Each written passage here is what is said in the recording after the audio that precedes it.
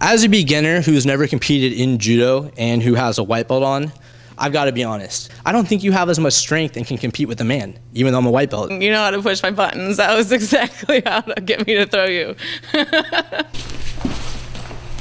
Oh, fuck.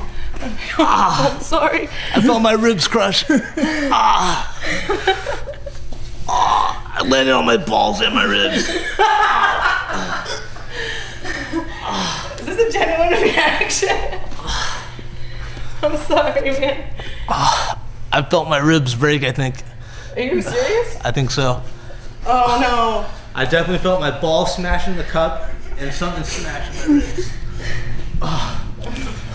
What throw was that called, by the way? That was no goshi.